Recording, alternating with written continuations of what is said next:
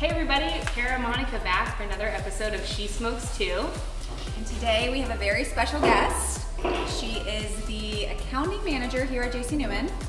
She is Kara and I's personal friend, and she is the most cigar chick I know.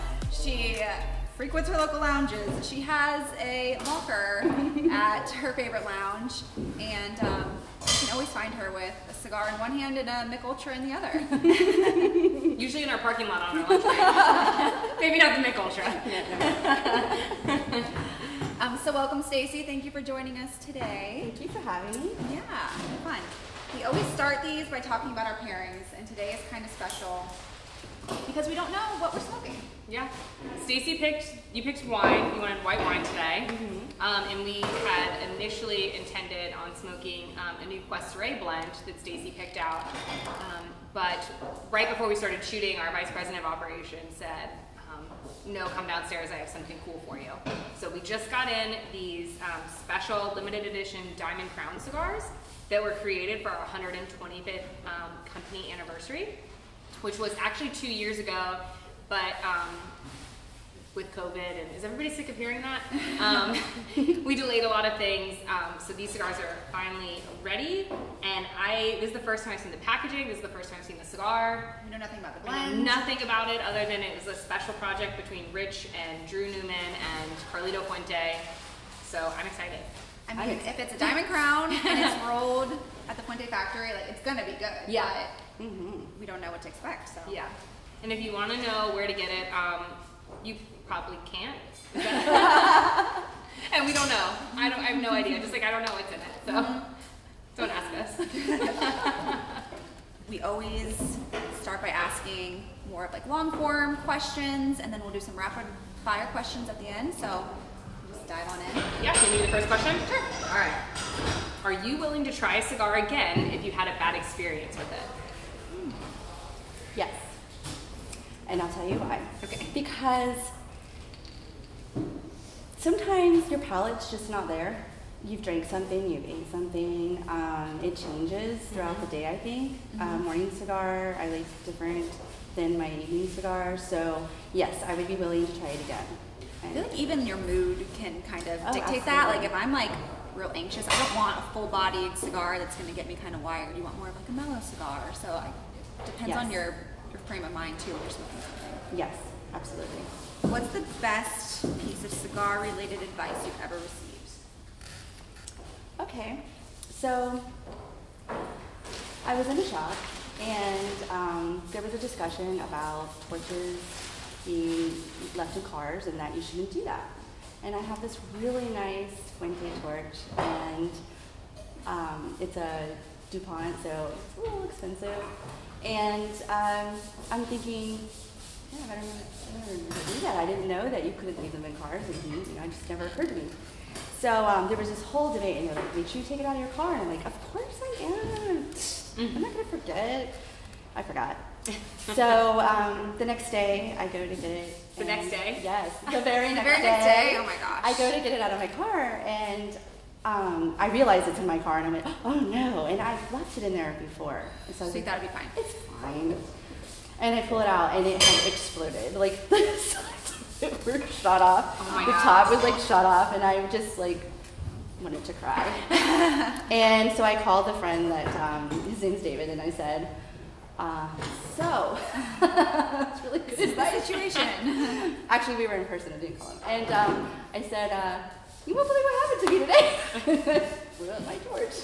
So, I think he's really to blame. It sounds like he jinxed you. yeah, a little bit, but. And Florida summer day, anything will explode Yes, in a so car. do not leave torches in hot areas, especially cars. honestly, I assume it would probably be the same for really cold temperatures, where it would Yeah. be really Yeah. bad if you're like in freezing climates. You need climate control for your torch lighters, especially if it's a DuPont. Mhm. All right, lesson Yeah. learned. It's very, I'm wondering if like to send it in. No, can you fix this for me? Like it's in pieces. Ma'am, no.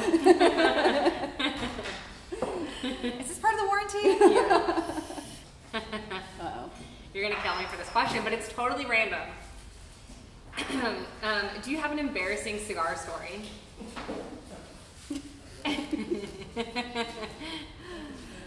Actually, I do. I have a few. I'll just tell you one. Okay. So I'm at this really nice lounge, and I'm trying to be, I'm in the cigar industry. I know what I'm doing. And people tend to look at you for like, how do you light your cigar and how do you cut your cigar and things like that. Right. So I'm sitting there and telling somebody I'm telling another female who's never smoked before how to smoke a cigar. Mm-hmm. I'm giving her instruction like as if I'm an expert or something, which I am not. And I said, you do it like this. And I put the cigar in my mouth. I put this side in my mouth. Oh my God. I had ash all over my face and my tongue. It like, so. Was it hot? You're like, not like it burned me, yes. Oh my God. And I'm like, I'm having a moment. And she's like, maybe I'll figure it out myself. Yeah, I think I'll wait on this one. It didn't look like that doesn't look enjoyable. I don't want to do that. I mean, I put it right in my mouth. Oh my gosh.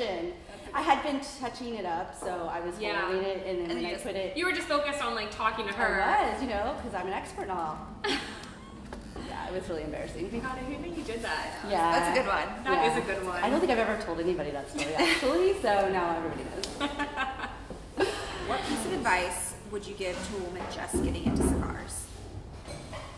And it's not, don't put the ash in. Hold your own. Hold your own. Don't be intimidated.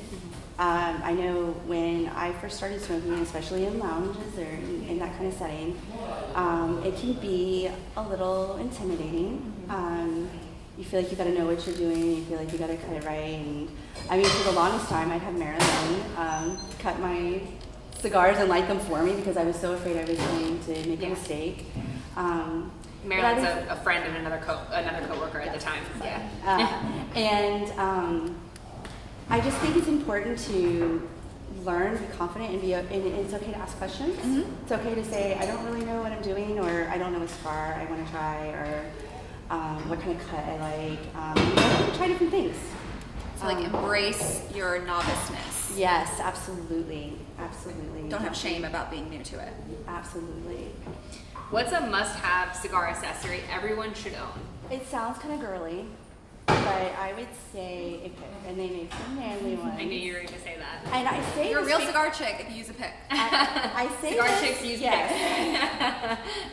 I say this because you'll be smoking a really great cigar, and it starts to get warm, and it's burning your fingers, and you want to smoke all of it. Mm-hmm. And a cigar pick makes that possible, and it can be so pretty. That's the girly part. But for those of you who don't know, a cigar pick is almost like a needle that you stick in the end of your cigar so that you can keep smoking down to the very end. Yeah, because cigars get warm. Hold it. Yeah, when you can't hold it anymore at the end. And they make them very manly ones, so people use toothpicks. I mean, like or just really basic ones. Yeah, mm-hmm. Or you can get really blingy ones. I mean, it just depends. I mean, it really goes over well when you bring out the blingy one. I'm a princess. I have to get one. I haven't quite gotten to the cigar. I know, me neither. Part of my cigar journey.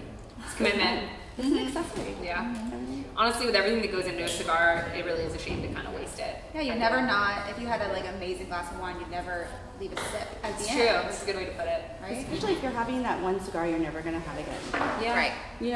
We've all had one where, you're never going to get another one. It was either. You mean this one? Yes, this one. I need a cigar pick for this. It's not like, I've got a whole box of those. Right. You just really want to enjoy it as long as you can. Yeah. Have you ever been underestimated in a cigar smoking situation? Oh, yes. You mean the cute blonde girl in the cigar lounge? I went to this lounge, I won't say where, and it was in another state that I don't live in. And so it was a man's place, like it's manscaped, nothing wrong with that. And I sat down and embraced it. And I kept getting, do you need help with that? Do you know what you're doing? Make sure you don't. And it was... You're getting unsolicited advice. Yes, and I was like, I got this. I mean, you know, I don't always, but I did in this situation. But yeah, I mean, I think as a woman, you typically do. I would say probably most women would answer that question the same way. Because it was traditionally a man's world that we, you know, has become a she smokes too. Yeah. So, yeah, definitely. But it's always fun when you're in that situation to like pull out your own cutter, your own lighter, your cigar pick, and they're like, okay. I bring out my whole little you like line up your my book, accessories. you know, and like they're like, because it looks like a little purse, you know, and I open it up and there's all this stuff in it, and they're like, Okay. All right. you know what you're doing. She knows what she's doing. I love it when I get to tell somebody else how to do it. That's trying to tell me, and I'm like, oh no, you're doing that wrong. Well, I don't say it like that, but yeah. You ready for rapid fire? All right, so double blade, V-cut, or punch? V-cut. Smaller or bigger ring gauge? Small. Red or white wine? White. Shade or Maduro? Depends on the time of day, so I'd say both. Pressed or round? Pressed. Heels or flats? Heels. Smoking indoors or outdoors? Outdoors. Winter or summer? Summer. Stacy, you've been a friend of ours for a long time, and so it's really fun to bring you in on this. And I know that sometimes things like this make you nervous, so we appreciate you saying yes, because as Monica said at the beginning, you are the most authentic cigar chick in our group. So we wouldn't be representing She Smokes Too right if we didn't have you on and introduce you to the people and let you know that accounting people can be really fun too. Don't believe the rumors. Oh, thank you guys. It really means a lot to me that you thought I had something interesting to say, and it was really fun. So it is fun. We thought you were interesting even without knowing the Ash story. That is a great one. That's a great one. Do we want to give our final thoughts on this cigar? Having blindly tried it? Blindly tried it, and being distracted too, so I haven't really been able to focus on it. First of all, it's beautiful. Yeah. The band The color of the is wrapper. absolutely gorgeous. It is definitely true to the Diamond Crown all the way. Super smooth. Super smooth, absolutely. Well balanced.